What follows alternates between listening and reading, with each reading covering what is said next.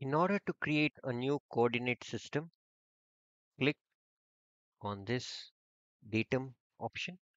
You can select the datum coordinate system. Here you have different options like dynamic, inferred, origin x point, x axis, y axis, origin, and so on.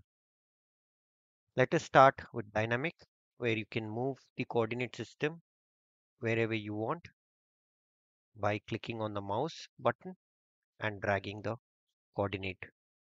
To put it in a specific coordinate system, you can select selected coordinate systems and select the coordinate system where you want your new coordinate system to be placed. And once you're done, click OK.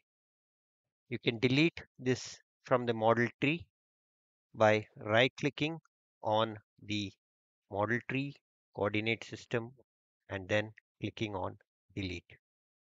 Same can be done with other datums where you can delete them whenever you do not want them. You can also hide the datum planes or options in the coordinate system by clicking on this.